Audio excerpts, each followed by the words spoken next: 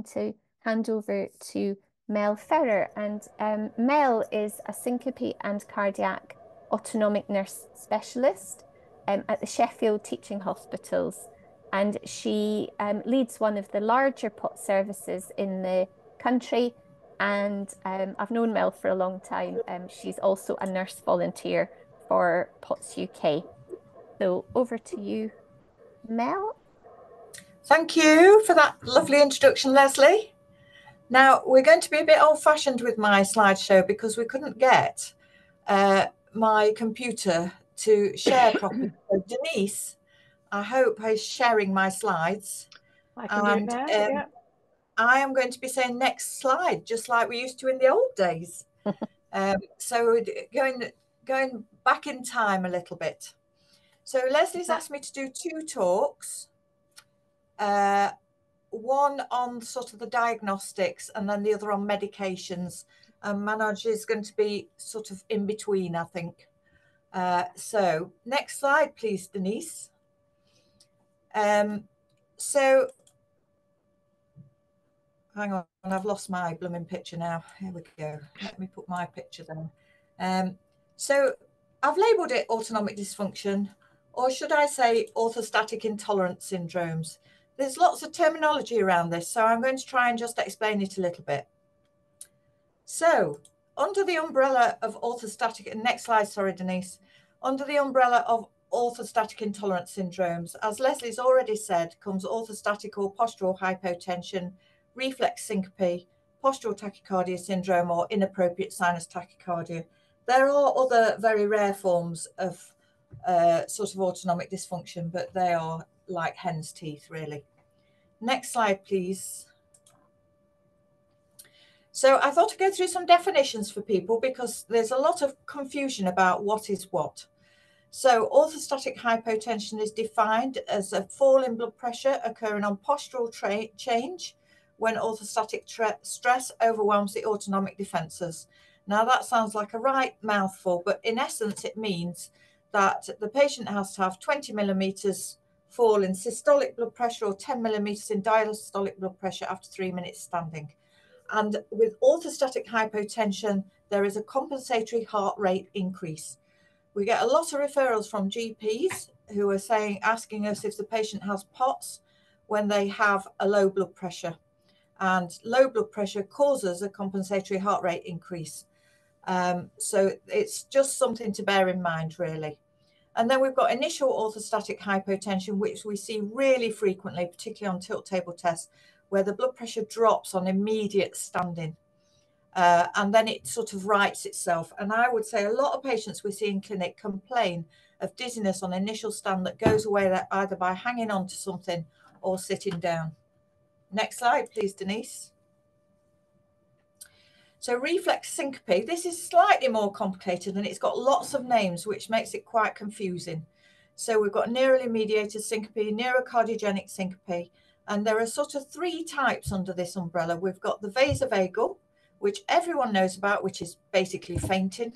The body overacts to certain triggers, such as having blood taken, extreme emotional stress, or prolonged standing. Then we've got your situational syncopes. The one we see most in clinic, I would say, is cough syncope, particularly in patients that are large. Then we've got swallow, laugh. We can get defecation syncope. There's one that happens on planes called Romholt syndrome. So there's all sorts of situations where this process can happen. And then we've got carotid sinus syncope, which usually occurs in more elderly patients where if you turn your head or you've got a tight-fitting collar, the carotid baroreceptors are quite hypersensitive and tend to overreact. So what happens in reflex syncope is that there is a reflex in the brain that's activated by your trigger and it causes overstimulation of the parasympathetic nervous system and then withdrawal of the sympathetic nervous system. So you tend to see fall in heart rate, fall in blood pressure. Now it's divided into 2, so it makes it even more complicated because we seem to divide in this in lots of ways. But we've got the cardio inhibitor response where there's a drop in heart rate leading to a decrease in blood pressure. And we've got the vasodepressor response where the drop in blood pressure happens with not so much of a change in heart rate, although it does tend to get lower. majority of people have a mixed response with this. Next slide, please, Denise. So postural tachycardia syndrome is where the heart rate increases by 30 beats a minute on standing and is sustained within 10 minutes of standing in the absence of orthostatic hypotension. And this is where the confusion lies usually. There has to be symptom reproduction, and the symptoms should have been lasting for 3 to 6 months. Next slide, please, Denise. And then we've got inappropriate sinus tachycardia, where people have got symptomatic palpitations which correlate to a heart rate that's higher than 100 beats a minute at rest, or a mean heart rate of 90 to 95 beats a minute, depending on which paper you read, basically. And it is associated with symptoms with no obvious cause. Next slide, please, Denise. So in our syncope for service, we looked at sort of what comes through the service, and you can see actually that the top 3 are related to low blood pressure, and that's 77% of people who come into the syncope service with problems due to blood pressure, and POTS only 5%. So POTS is a very rare diagnosis, but I do think it's misdiagnosed in a lot of cases, and I'll go on to why it's important to get the diagnosis right, or look at objective evidence, because that's what you're going to be treating. Since COVID, and I haven't actually had time to look at these figures properly, but what I do know, out of the first sort of tranche of patients, with 50% had orthostatic hypotension and only 1 patient had POTS. But a lot of the patients that we saw, their symptoms are gone by the time they came to see us, and that's because obviously we've got a waiting list. But it does show that symptoms do reduce over time. Next slide, please, Denise. So, although we have lots of diagnostic tests, the biggest and most important thing is the history. And so when taking the history, it's really important to rule out and consider other causes of the symptoms, other causes of sinus tachycardia, other causes of passing out, and obviously ruling out a cardiac cause or a neurological cause of transient loss of consciousness. Oh, next slide, please, Denise. So in patients with syncope, pre-syncope and dizziness, it's very important to consider medications. Mirtazapine is the one that we seem to get a lot of patients on, and one of the biggest side effects from that is postural hypotension. Tamsulosin, particularly in older people, quite aggressively lowers blood pressure. And in fact, I saw someone in clinic a few weeks ago who said, oh, all my symptoms started since I started on this new tablet for my prostate. And he was on tamsulosin. So obviously we need to rule out adrenal insufficiency. Having a low cortisol can lead to a low blood pressure. And then we're looking at things like Parkinson's, multisystem atrophy, diabetic neuropathy. Vitamin B12 deficiency can cause neurological damage and dizziness. Quite commonly, you probably won't believe this, we see patients with anemia who are referred to us with dizziness. And then the other thing is low BMI and eating disorders is a common cause of these symptoms, and actually needs treating before we think about treating any of the symptoms, because actually putting on weight and eating properly will stop a lot of these symptoms. Next slide, please, Denise. So increased heart rate on standing, really important to rule out other causes of this. We commonly get people in our clinic who come to us who've been told they've got a high heart rate and they don't have any symptoms. If there's no symptoms, it's not a problem. It's when there are symptoms that we need to have a look at what's causing it. Now, the Canadian consensus guidelines state categorically that deconditioning, patients who are deconditioned with a sinus tachycardia should not be diagnosed with POTS. So we know that deconditioning causes sinus tachycardia, orthostatic hypotension, amongst an absolute multitude of other problems. So again, adrenal insufficiency, if you've got low blood pressure secondary to that, that will cause a high heart rate. Again, anemia. Thyroid dysfunction, so that's really important. The patient isn't hyperthyroid. We've recently picked up one who was actually on midodrine, and it's a contraindication to midodrine, her hypothyroidism. And then we've got medications such as amitriptyline, which causes high heart rate. And then a lot of the ADHD medications cause high heart rate, and that's tricky to manage, but it is manageable. Now, one of the most tricky things is anxiety and mental health issues, because of course they cause an increased heart rate.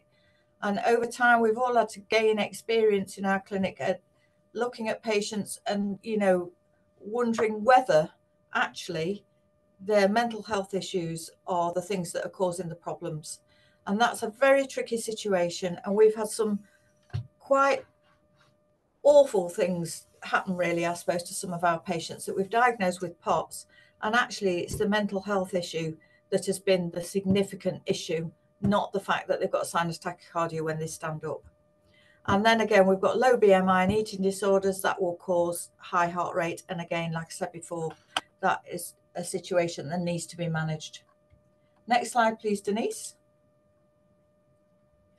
So in terms of symptoms, for patients who have transient loss of consciousness or pre-syncope, which is about the same thing, we're looking at the patient's got a prodrome. Are they dizzy, lightheaded, sweaty, hot, with a visual or auditory disturbance before they pass out or become pre-syncopal? And actually becoming pale is a very significant symptom of transient loss of consciousness in people with orthostatic intolerance. Posture, have they been stood for a long time? Is it on initial stand? And in some patients with prolonged sitting. And then we've got also things added to that, sort of after eating or post-exercise postural hypotension, which can also be a problem. So provoking factors, particularly in reflex syncope, we've got pain, medical procedures, emotional stress. We've sort of already covered that. So the length of time for transient loss of consciousness in patients with orthostatic intolerance is short. It's seconds to minutes.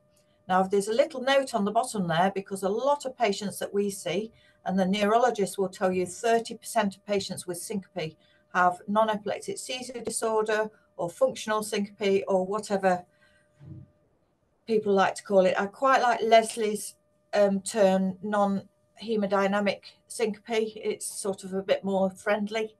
But these patients have frequent, prolonged episodes of transient loss of consciousness, and they get eye flickering, which often occurs, the T-lock often occurs in postures, including lying.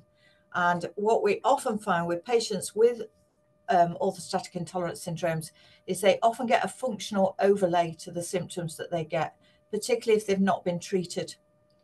So the recovery, they're often tired or drained afterwards, but it's usually short. They're orientated quickly. So in orthostatic hypotension, it's a chronic problem. Like Leslie said, it happens frequently. With reflex syncope, it's episodic. People with POTS should not be passing out, because having a high heart rate should not lead to transient loss of consciousness. So it's just patients who've got problems with the blood pressure that usually pass out. Next slide, please, Leslie. Denise. Thank you. So other symptoms that patients get: feeling faint, dizziness and lightheadedness. And like Leslie said, with POTS, they are the commonest symptoms, along with palpitations. And then people often get difficulty in breathing, feeling out of breath, and chest discomfort on standing up. And then, like Leslie said, they often get symptoms of brain fog, fatigue, and all other sort of signs of autonomic dysfunction.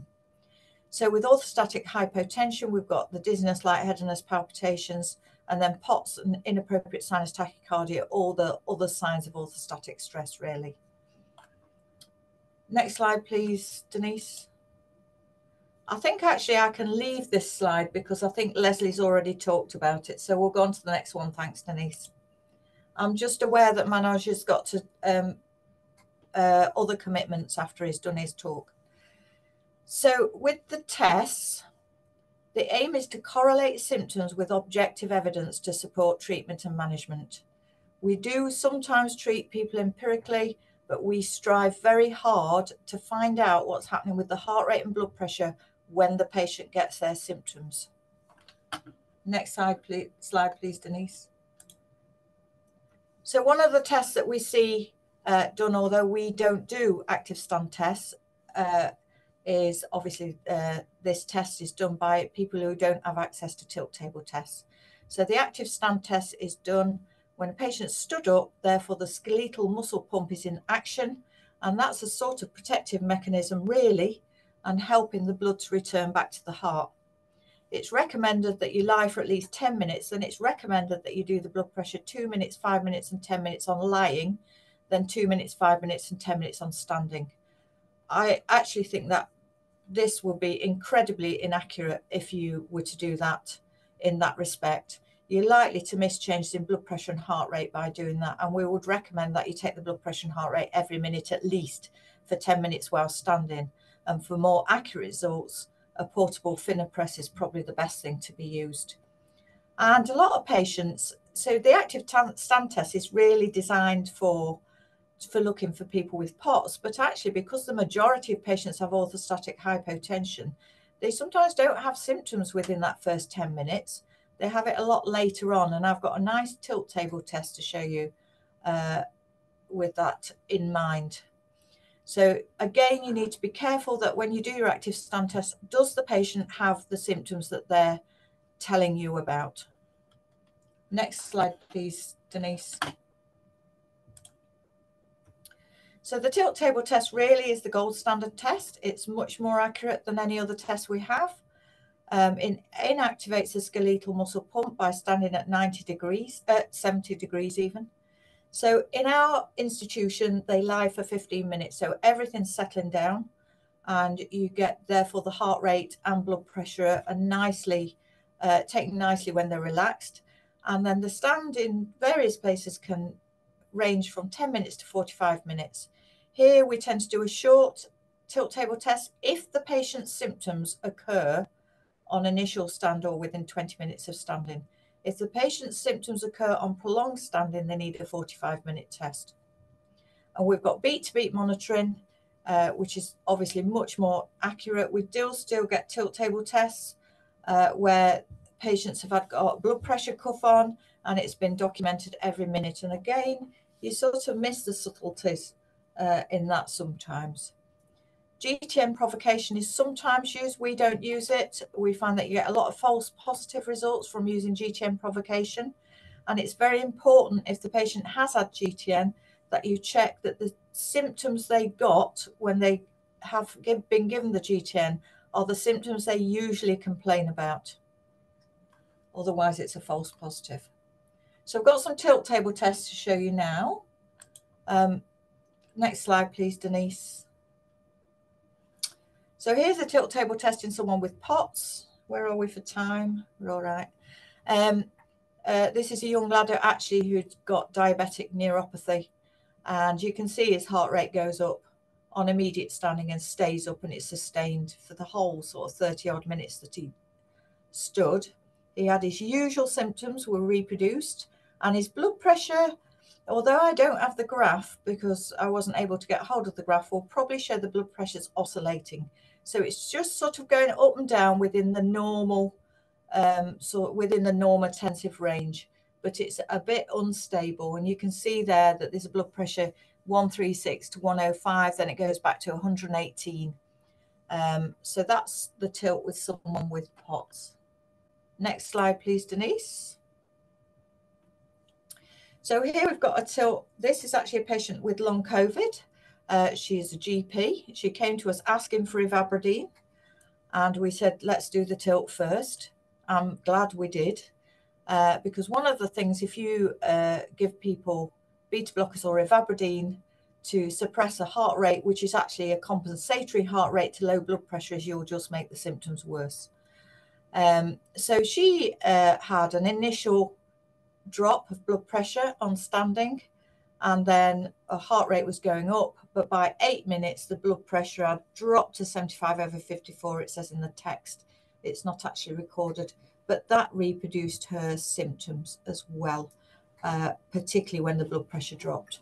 So again, that's another example of orthostatic hypotension. Next slide, please, Denise.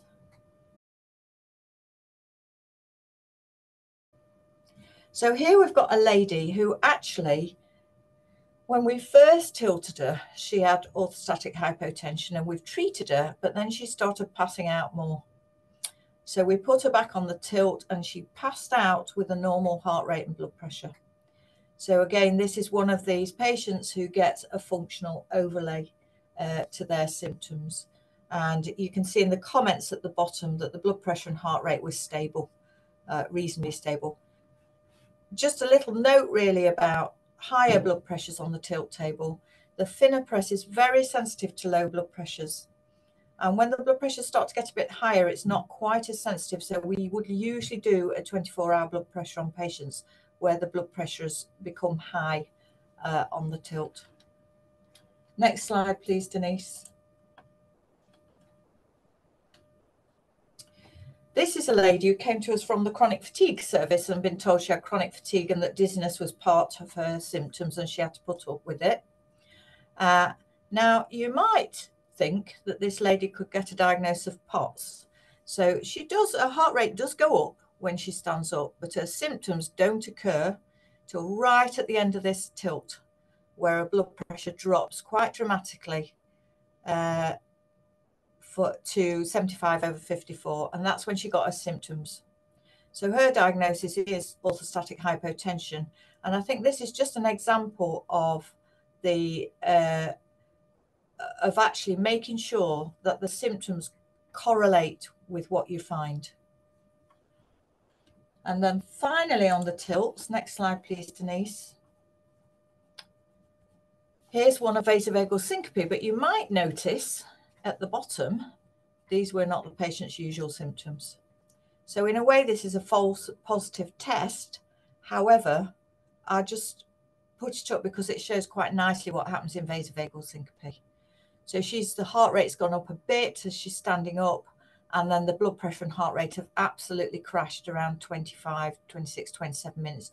And in fact, she had a 9-second pause, which is quite common in people who are young because they have a very high vagal tone.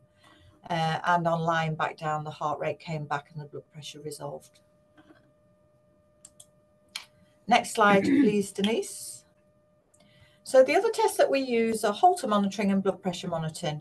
Now, I would recommend for patients with an active stand that they have a blood pressure monitor as well, because sometimes, like I say, it's difficult to pick up low blood pressure in these patients because of the short standing phase. And we found 24-hour blood pressure in really helpful. We've been using it probably for about longer than 5 years. And actually, when we went to Heart Rhythm Congress this year, there was a huge sort of like lots of presentations on using 24-hour blood pressure monitoring in these patients. So it's very useful to spot people who are generally hypotensive or who have hypotensive episodes throughout the day. And it sort of complements the active stand as well.